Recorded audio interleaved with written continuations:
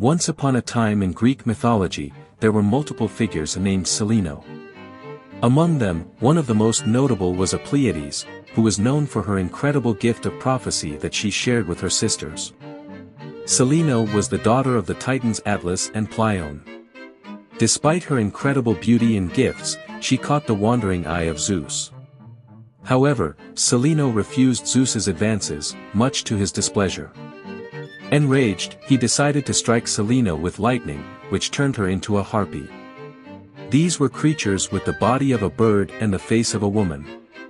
In her new form, Celaeno continued to roam the world, but her gift of prophecy allowed her to become a revered and feared figure.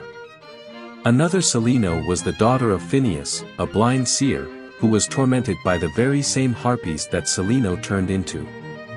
The Argonauts encountered Celaeno and the harpies on their travels and were struck by their eeriness and unnaturalness.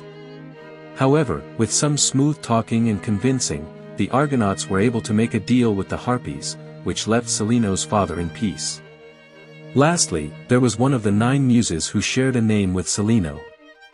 She was related to the art of dancing and was revered as one of the most graceful and skillful dancers.